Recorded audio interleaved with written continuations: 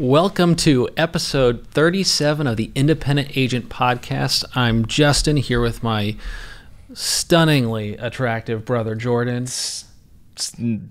True. And I also am wearing a nice shirt today. And you're wearing a lot of wrinkles, yes. A lot of wrinkles. Had to pull this one out of the woodwork. What happened?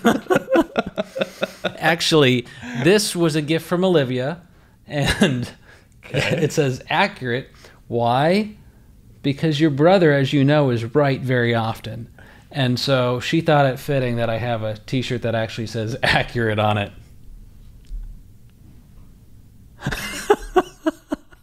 You're pretty stunned, aren't you? You're left speechless.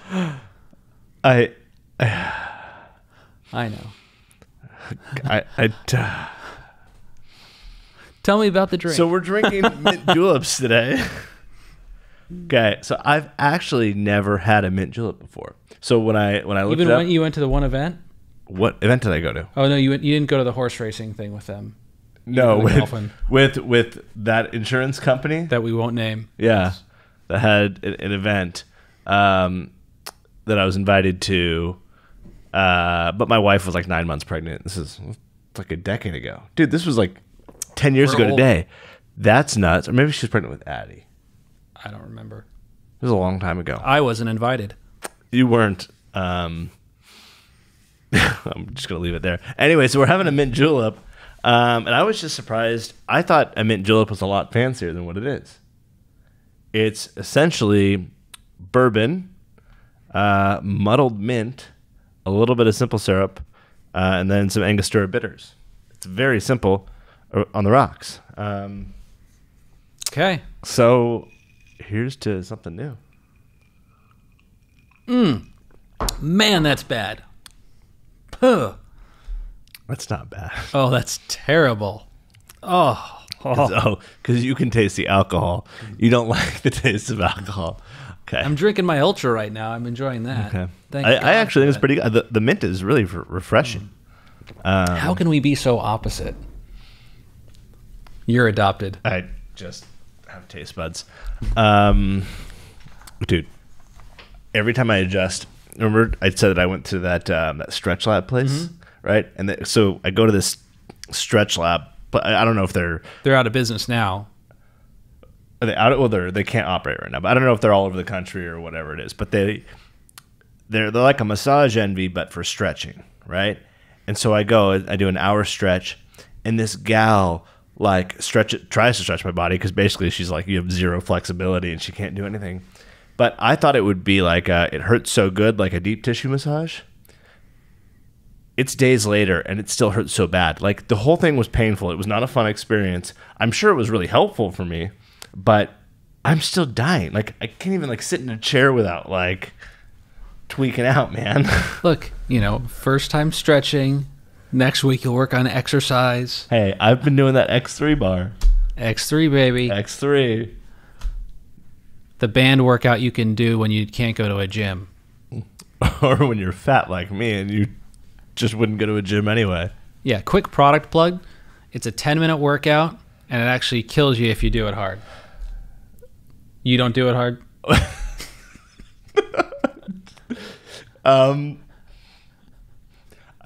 I just try to make sure I don't hurt myself. Well, maybe if you were more flexible. All right. First question. For as long as I've been at the agency, we've conducted employee reviews at the end of the year.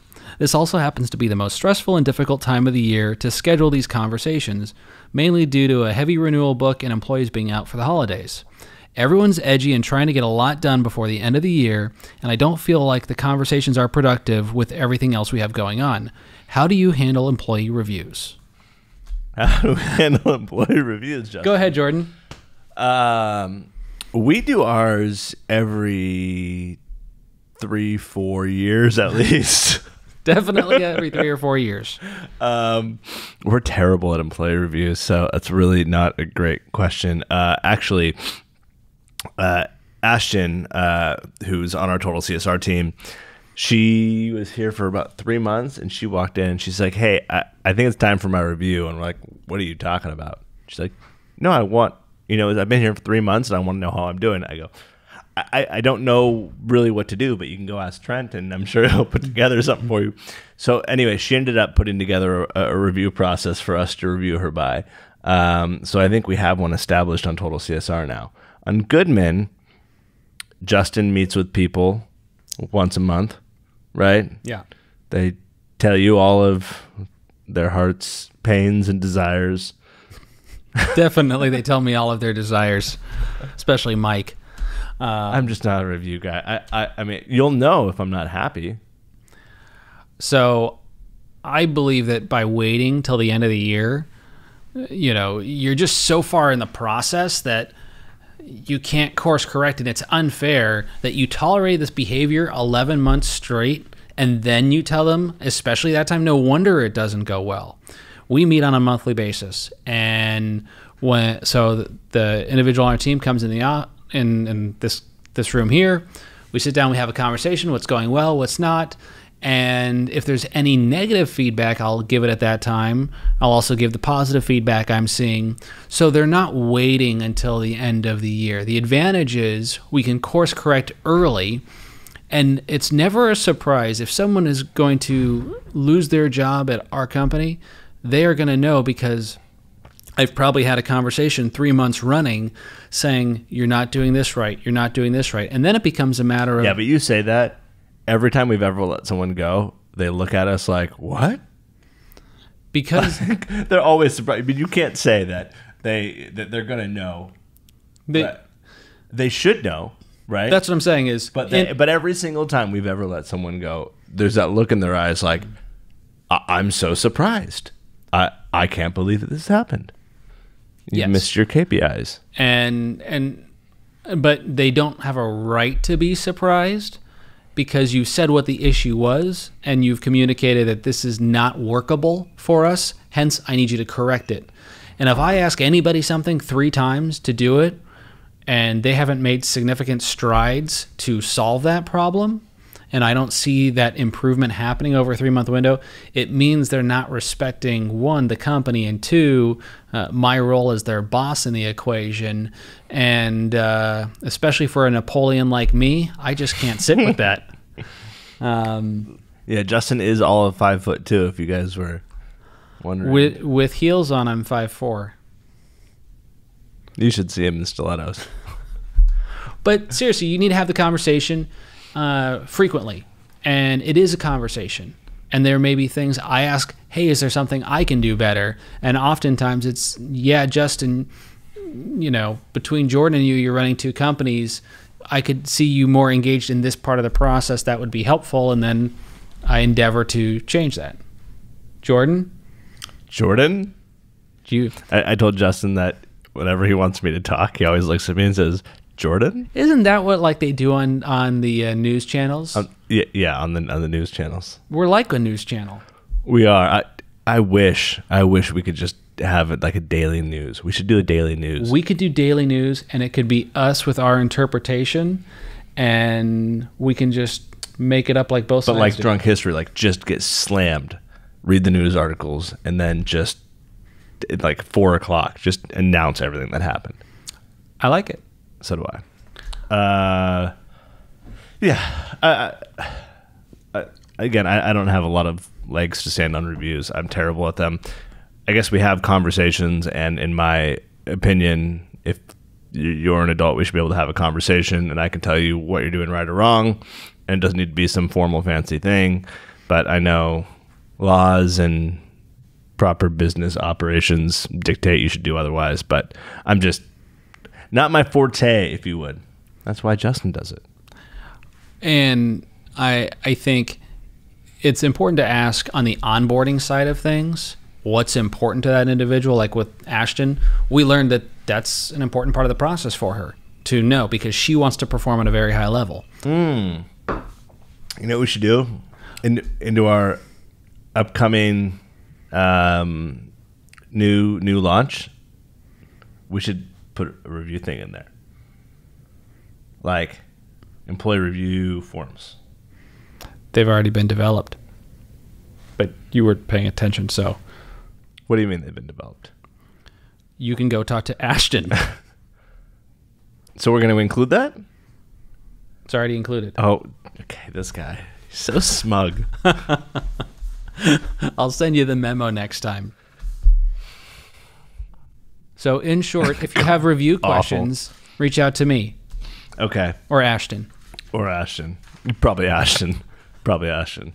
Our agency has acquired 5 additional agencies over the last 2 years. How come we can't say that? Why haven't we acquired 5 agencies over the last 2 years? Because we don't do reviews. Got it. Okay. In each transaction, we inherit a lot of things, including their carriers. We now have contracts with over 100 carriers in commercial lines alone. It has become a headache to manage, but everyone seems to be loyal to certain carriers for one reason or another. How do we even start the carrier consolidation process with so many involved? So, Justin? I actually had this conversation a week ago, and I don't think I'm really able to share who they are, but their company is going through a massive project on that, and he's behind all of this. And so you need clean data, number one, and data's got to drive these decisions. So what data do you need? You need to know the premium volume with these carriers. You need to know what the contingency agreements are with each of these carriers. You also need to know the number of clients with them, what the total revenue including contingencies are, and then what the growth pattern is. So if you guys are shrinking year over year, or are you growing with them? Because you literally forgot the most important thing. What % commission they pay. That too. What do you mean that too? That number one. If you've got 10 million with a carrier that pays 7%, and you have another one willing to pay you 12, and they have similar coverage forms, or God bless it, be workers' comp, and they're willing to write it, there's an easier argument there for migration. Yes, that's a component of it, but that was going to be for your portion of the conversation. I was trying to I'm trying to make this more of a dialogue. I was trying to leave you a bone there. I'm just trying to have a throw you a bone, banter, but you had to jump in. So you look at that data, you analyze it, and there's a way to create visual interpretations of this data, and then that information drives the decision making. Oh, that's who you're talking to. Yeah. I got it. Okay. It's why I can actually sound somewhat smart. This guy's way smarter than both of us. By a lot. Yeah. So then you have that information, and then if you guys keep acquiring, it may mean death to a division if you don't have access to a carrier. And so you've got to talk to each of those whoever's running those divisions, how critical is it, and then compare it against the data. And then someone's got to make a decision, is there anything that can overlap? So let's say, for example, we've got, let's say, Travelers that is against Allied, and Nationwide. Yes, Nationwide. Allied doesn't exist anymore. I know. They all keep acquiring each other. But anyway, I don't think Allied has been a brand for like 7 years. I'm old, and my memory is going. Anywho. You want to talk about Golden Eagle too? Yes. Golden Eagle, Reliance. Reliance? That's Yeah. before I got in the business. I know. But anyway, you may find that acquisition only had access to this one carrier, and as far as their niche, but they didn't know that this other carrier also wrote this type of business, and commission splits could be different, contingencies, and hey, if we combine together, not only contingencies go up, but the commission splits as well. And so part of it's an education process, and you've got to get everybody on the same page there, but it starts with clean data. And unfortunately, most of you struggle with actually starting with clean data. So the first project you have is a clean data project, and you've got to find people who are able and willing to take that challenge on. You said I said tackle. Tackle. It's a new term. First, you need people that are willing and able to tinkle. Not tinkle, tackle. I heard tinkle. All right, Jordan, finish your thought. Here's your bone. Go ahead. Thanks. Commissions. I'm done tinkling. So, I think one of the bigger problems is you're never going to find, unless it is a statutory form, like in California workers' comp, you're never going to find carriers in terms of consolidation that if you move from one to another, the policy form is going to be identical. It's just not going to happen. So you have to make sure what you're doing is still in the best interest of your insured. Now, I would argue that having better relationships with carriers and more volume, and therefore being able to have more pull and more say, could be in the best interest of your insured, even if it doesn't seem like it, even if they had a few other bells and whistles with one carrier. I mean, you got to look on a case-by-case basis, but there is something to be said about making sure you're not spread out too thin amongst the carriers and really building solid partnerships, particularly when things go south with loss ratios, et cetera. You go, hey, we've been together a long time. We have this big book. And so it protects a lot of the insured. So you got to make sure the forms are good, or at least comparable. And then really, I mean, I would say a lot of it is like Justin said, it's a numbers game. But I think on the commission and contingency side, I think in today's day and age, look, none of us know at this point what this COVID thing is going to do, 6 months, a year from now, in terms of economically. Like, let's assume the virus is completely gone in a year from now, right? A vaccine comes out or whatever, and it's completely annihilated. How much damage was caused in the economy from it? That's irreparable in some kind of a short time frame. So you need to be doing what you can to protect the jobs at your agency, and that means negotiating the best contracts. So it's, yes, you got to protect your insureds. Yes, you have to do right by the carriers, but you also have an obligation to your employees to make sure that revenue is coming in to protect their family and their livelihoods. So it's actually a fun project for me. Anything that's numbers based is fun for me. So I wouldn't look at it as a headache. Find someone. Here's what I've learned.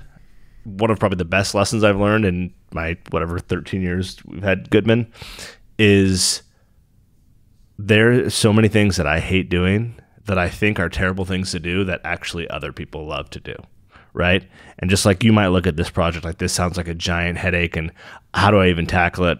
There would be people like me who'd be like, oh yeah, no, I want this one. This sounds fun, right? So find the person that this is fun for, and they're going to do a way better job way better job than you, and perform for the agency on another level that would really help it out.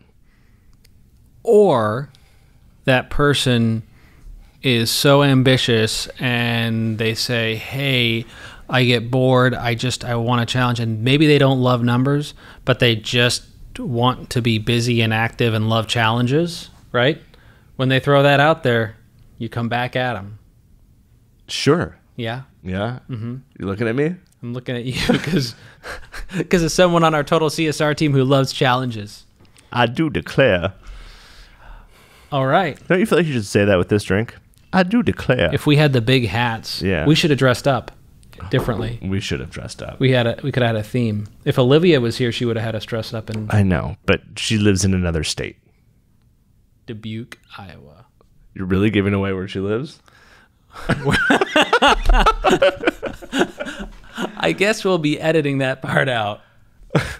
I mean, you could probably get it on LinkedIn, so it's probably not a big deal. This is true, and there's like 11 people that live there. So that doesn't help you what you're doing. Jiminy Christmas. Well, everyone, thank you for listening. I apologize for my brother, Olivia. I apologize to all of you for him recommending you find people who are capable of tinkling and tinkling. What's that phone number you wrote down there? You have a new way of asking questions. So instead of emailing.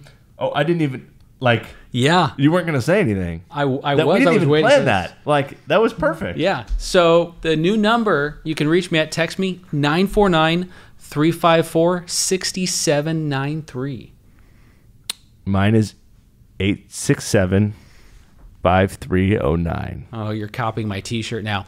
But again, if you've got questions on drinks or suggestions, go to Jordan. Otherwise, text me. Cheers.